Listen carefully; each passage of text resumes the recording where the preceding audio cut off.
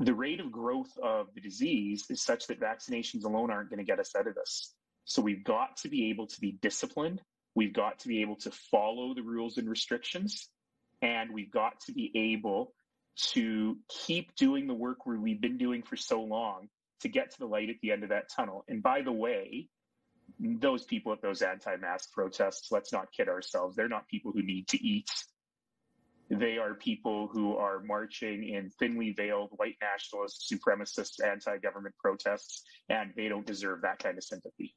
And Mayor Nenshi, I know you've been frustrated with the courts for having tickets thrown out, and you talked about having the courts crack down harder. I'm wondering if you can tell us what conversations you've had and whether you feel there will be progress on that front. I certainly don't want to impinge on important principles of our democracy like prosecutorial independence.